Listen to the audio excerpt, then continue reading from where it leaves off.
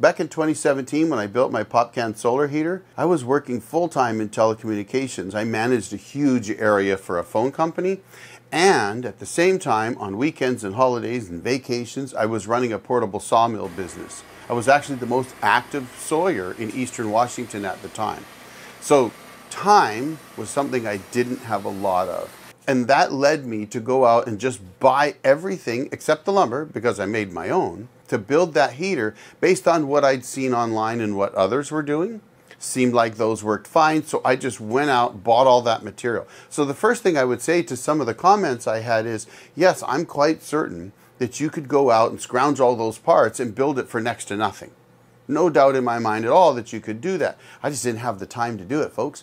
So I went out, I bought everything, and I built it. Now, a couple of things that I considered at the time was, one, a video I had seen where the builder was using pop cans or beer cans suggested a couple things to me that made a whole lot of sense. One, that thin-walled aluminum cans both heat up very, very quickly in the sun when painted black, and two, pass that heat onto the air inside or flowing through those cans almost instantly. So that's the reason that I used pop cans. They're very, very thin-walled aluminum cans. You know, you could just crush them. A kid can crush those cans easily. That's how thin they are. But because of how thin they are, they actually not only heat up almost instantly, but they nearly instantly transfer that heat into the air that's traveling through them. So that's the first reason that I used pop cans. The second was that the shape of the can, despite having a hole drilled through the bottom and the tops, which I ended up actually using a can opener to remove, created turbulence inside that air tube that I had created, and that turbulence would slow the air down a little bit and allow it to absorb even more heat before it exhausted out of the heater. So that's why I use those pop cans.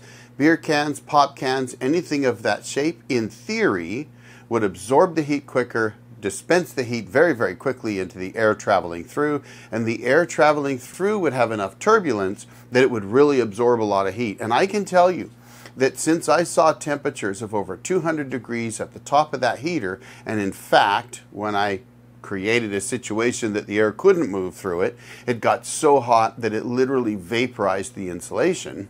Well, it seemed to me that that method worked very well.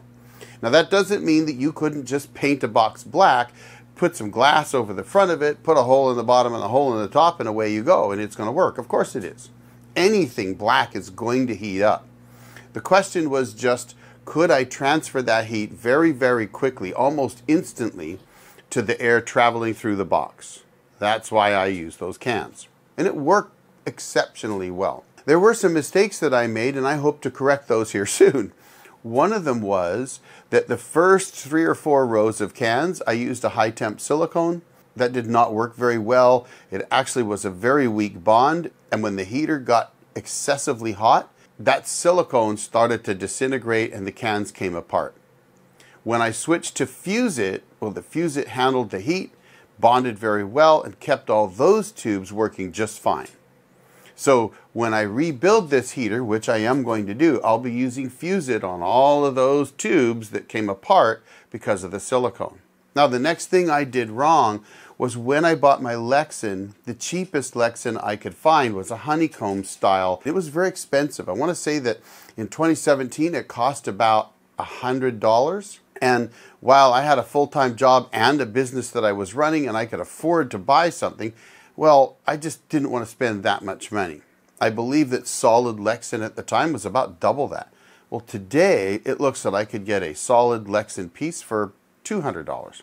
And that's the price that I used when I figured out what it would cost to build my heater today using basically the same components that I used back then. Now, another mistake that I made is I put 4-inch holes in the bottom and the top of the heater, thinking that that would be plenty of air to travel through, even though I'd seen others were using 6-inch holes, and I will be changing to 6-inch when I rebuild the heater, because I think that you need more volume coming through it. I think it'll actually work better. So that is one thing I'll do. The other thing was that later on, when I was trying to prevent cooling at night when the air reversed, I put in a baffle in the bottom of the heater that had springs that were just too tight. Those caused the fan, the bilge fan that I had, to overheat, shut down, and cause the whole unit to melt down, essentially. So today, when I look at it, there have been a lot of great suggestions from commenters in my video to do things like just put very, very light flapper valves, ball valves, all kinds of different options. And I think there's a lot of great ideas for that. So I'll definitely be looking into doing something like that when I rebuild the heater.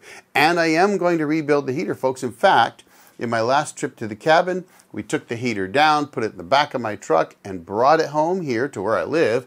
And I'm going to bring it into the shop and completely rebuild that heater, and I'll bring that to you. But I wanted to say, it worked quite well. Now, I didn't know how to calculate how much heat it would make. I'd seen some estimates on other channels. I figured it would make plenty of heat from my porch to keep my batteries warm, which is something I needed to do because I could get down to 30 below zero up there. So you got to keep your batteries warm when it's like that. But I also hoped that it would work so well that I could begin to transfer some of that heat from the porch to help keep the cabin a little bit warmer. There were times when I would return after being gone for a couple weeks and it would be 18 or 10 degrees inside the cabin. It takes a long time to heat it back up, even with a wood stove and a propane heater both going at the same time. So my thought was that if that heater was essentially too big for my little 8x8 porch, that once the porch got hot enough, I could then have some baffles open up and perhaps even a fan run to drive some of that heat from the porch. In any case, the PopCan solar heater worked very, very well, albeit it was kind of expensive perhaps for what a lot of people are building. And there were some comments that I basically over-engineered or overbuilt that PopCan solar heater, and that may be true, but at the time it was just what I saw, and I thought, you know what, this is going to work. So I went ahead and built it that way, and I could afford to do that without having to go scrounge up all the components, although I did scrounge up all the PopCans. It was absolutely worth it to build that heater, and I am going to rebuild it because, frankly, why not? It works great. And, you know, whether or not it's free heat or not, I would say the heat's definitely free once you've done building it. I mean, if you amateurize the build over the amount of years that I used it already, well, $250 to $300 over a 7-year lifespan, that's pretty good. And it was still kicking out warm air when we took it down. So those definitely work. Now, in my last video, I talked about going to a mini split, and a lot of people said, yeah, but that's going to cost you every month. But for me, it's not, because my cabin is completely off-grid.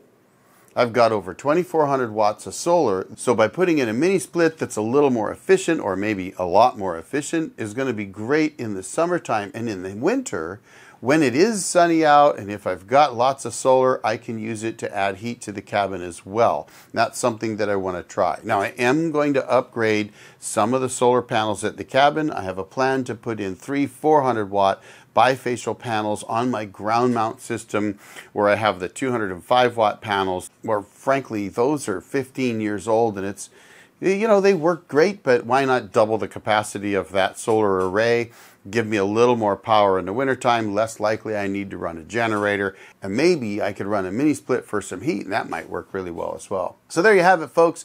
It was worth it to build that. I am going to rebuild it and bring it to you. And if you have any questions, put them down in the comments below and let me know. I try to answer every one I can. Meanwhile, folks, I'm going to put another video right out here for you to check out. Thanks for watching. Y'all have a great day. The old Jarhead out.